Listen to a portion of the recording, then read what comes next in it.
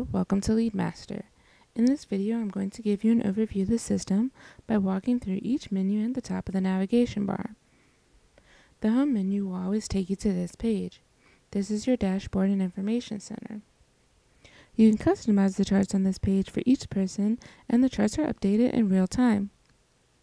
When you click on any region of the chart, you will see the results for that segment. On the left, you will find a menu that links your saved searches and reports, as well as your callbacks and records you've recently worked on. You also have the quick search. Just type in the first few letters or the last name of a contact and click Go, and you'll see a list of records that match your search criteria. Remember, you can search by a number of options here. Please refer to our quick searches video for more detail. Accounts gives you a spread-like sheet view of the companies in your database, and by default, the accounts are displayed in alphabetical order. You can change the order they appear by clicking on the attribute you want to alphabetize. An up arrow means they're in ascending order, and a down arrow means they are in descending order. You can also type the first few letters of your company name in the search box and click Go. You can change the columns on this page by clicking Change View. From this page, you also have options to do things like send an email, assign a record, and other advanced options. Contacts is similar to accounts in that it gives you a spread-like sheet view, but instead of being listed by company, it displays a list by contact. I'll skip over reports for now and come back to it after discussing the search engine so that you'll know how to generate reports for a specific set of results.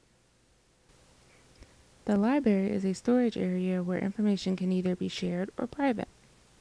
This is a great place for all of your electronic information such as press releases, customer testimonials, flyers, and documentation. For example, by putting a price list in the library, you'll guarantee your sales team is up to date with the most current information.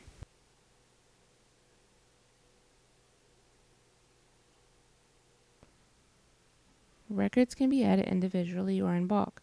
There's a separate video on how to import your data into LeadMaster. Campaigns provides an easy way to set up marketing campaigns.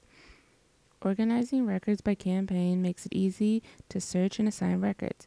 It also provides a way to track marketing effectiveness or marketing ROI. Many of the fields are customizable in the campaign setup area. Email marketing allows you to create and manage email templates, launch a new email, and report and measure the effectiveness of email campaigns you've already launched. The email templates are a convenient way to save templates you'll frequently use. They can be merged with fields from the database so that they can be personalized. For example, you may want to merge a contact's first name into an email. Launching a campaign email is an easy 8-step process. Just follow the steps from top to bottom of this page. Report on emails tells you who opened an email and who clicked on your links. Opening and clicking on links can be tied to a marketing automation system. For example, you may want to receive a text when someone clicks on a registration link in an email message. The LeadMaster built-in group calendar helps you keep track of appointments and callbacks for you and your team.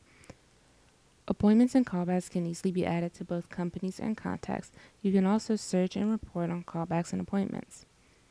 The LeadMaster calendar is integrated with both Outlook Calendar and Google Calendars, so your LeadMaster calendar will always be in sync with your laptop, desktop, and cell phone. LeadMaster has an extensive search engine allowing you to data mine against your CRM database. For example, you can search by any of the contact information, demographic information, lead status, campaign, forecast date, assigned territory or rep, when the record was entered, when the record was updated, callbacks, deal size, any combination of the above, and much more. Let's do a quick search for all the records that are associated with this campaign. Once I hit search, the results will be displayed, allowing me to easily download the records to a spreadsheet, save the results to my homepage, or chart the results. There are many other options here to help you assign records or perform mass updates to records. Reports takes you to a list of built-in reports that you can use to further gain insight into your company's leads and deals. There are a variety of pre-configured reports, for example, the lead status report, operating sales stage report, and the industry analysis report, to name a few. Reports are either in row and columns of information or charts. Charts can be saved to the dashboard on the homepage for quick reference. Row and column reports can be downloaded, emailed, or printed. Both row and column reports can be saved as a shortcut on the dashboard. Reports can be filtered so they only show the information you want. For example, suppose you only want to see lead status for the campaign we searched for. Click on Records, Filter Data for Reports, select the campaign, and click Search. Then select the report you want.